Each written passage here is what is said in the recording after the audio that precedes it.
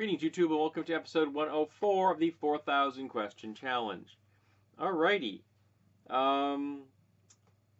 Dating age. How young? I would think that, your classic, school dance kind of age is, 13 or so. I get no problem with that, but declaring yourself to be boyfriend, girlfriend kind of thing in the 14-year bracket isn't horrible. Just making sure they have supervised time and they're not going to be engaging in any activity they're not prepared or ready for, and making sure they are prepared and ready for that said activity so they can make smart decisions. They're gonna have sex, folks. Just make sure you do everything you can so that they do it safely. What thing would you like to teach your children before they learn it from someone else? Empathy, sympathy, and compassion. Those are things that they're not going to probably learn from many other people, so make damn sure that you do it.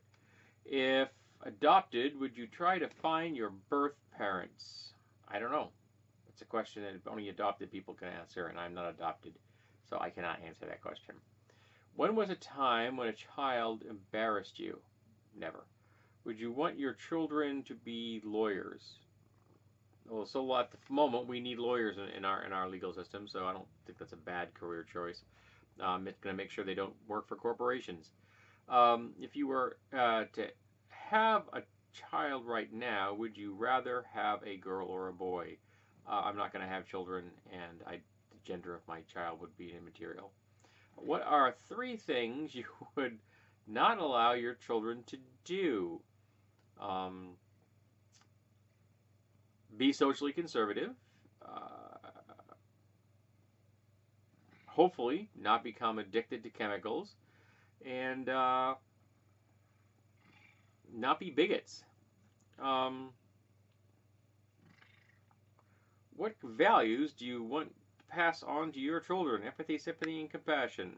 Does your lifestyle undermine any values you would want your kids to have? Not really. I don't have much of a lifestyle when it comes to breaking it down like that. What is one piece of advice you would give to a new mother or father? Be the parent you always wished you'd had. I always get that piece of advice. I don't know if anyone's ever followed it. Okay, thank you for being here for episode 104 of the 4,000 Question Challenge, and I hope that you'll be here for episode 105.